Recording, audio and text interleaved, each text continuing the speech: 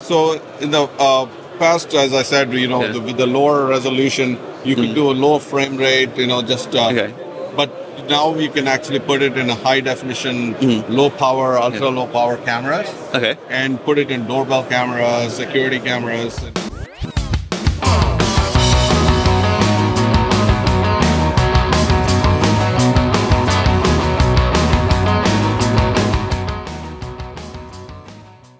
Hey, it's Eamon with ipXchange at Embedded World 2024. I'm catching up with Mallik Moturi from Syntiant on the TinyML Pavilion, and they've got a new chip out. So, Mallik, what's new with the NDP250? Yeah, thank you. So this is our third generation Syntiant core based architecture, and we just launched it yesterday at this Embedded World, and it's a neural network chip just like our Gen 1 and 2, but much more neural capacity in the sense that Gen 1 was about 1 million 8-bit params. This one goes up to 6 million parameters. So we have a capacity of this is about 8 megabytes of memory on the chip. Which and the neural core is the Syntiant Core 3, which is the next generation core for Core 1, Core 2, and this is the Syntiant Core 3. Nice. And we have a similar architecture as the first two generations, like Gen 2, where you have a Hi-Fi DSP and a microcontroller, but they all have more memory capacity, so you can run a lot of capable things. I mean, one of the applications for this device that is focused on vision. So our previous generations were more audio. Yeah, I was going to ask. Yeah. So this one is more vision focused, though we still keep this audio and sensor fusion capabilities on this chip. Cool. So so as you can see, we can handle more higher resolution than Gen 2. So we can go up to HD level 1080p, and then we also handle ASR so we are not giving up on the speech recognition. Okay, cool.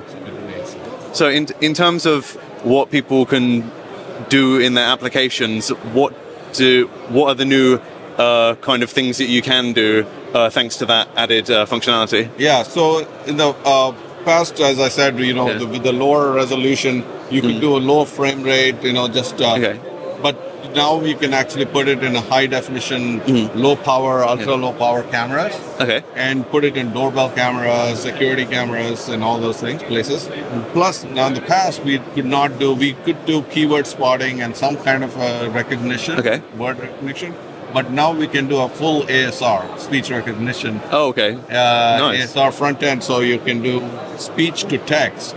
So this could be a front end for like an LLM. Oh, cool. So that really expands what I guess when you say previous generation, you're talking about the Gen 2. The 120. 120. Yeah, okay. So yeah, that's quite a big jump. What's the power consumption of this one like? So and Gen 1 was about, for voice, was about less than a milliwatt. Yeah. And for image was about a couple of milliwatts, 1.5 milliwatts.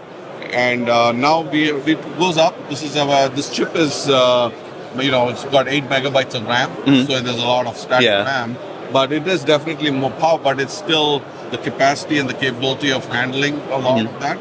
So we are still able to run all of the previous functions at the same power level. But the new functions run at a higher power. So you can also run the chip at 120 megahertz. Whereas in the past we would go at top out at like 90 megahertz. This is the main difference. So the power consumption is like, it can go up to, depending on the use case, like you can run a much higher frame rate or do more work, and that's about 10 milliwatts. That's still in the milliwatt range. Yeah. Tens of milliwatts. Cool. So basically, if you were already using a Syntiant chip and you liked that low power consumption, then you could go for this one. You'd still get all that functionality, and then if you wanted to push, you could get the extra functionality on top. Yeah. And then you can run multiple models simultaneously. You can do vision and audio, and we can do sensing all together in sensor fusion in the same chip. Cool. Hence the doorbell. Yeah. Oh, cool. And any of those use cases. Nice. So in terms of development boards, what have you got available for this? Yeah, so we are displaying here today our own evaluation kits based on the NDP250. So this one is showing person detection. with a higher resolution and a more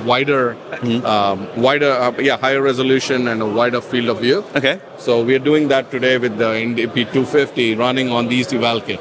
Nice. So our chip is just it's in sampling right now. Okay. To select customers. Cool. Do you know when the general availability will be? So general GA will happen usually in about 6 months from the first silicon. So but this year. Okay, good. Cool. Well, we will look forward to it. Thank you. Cool. Thank you very much. Very good to finally interview. Thank you very much. Thank you. Hey, yo, where my engineers at?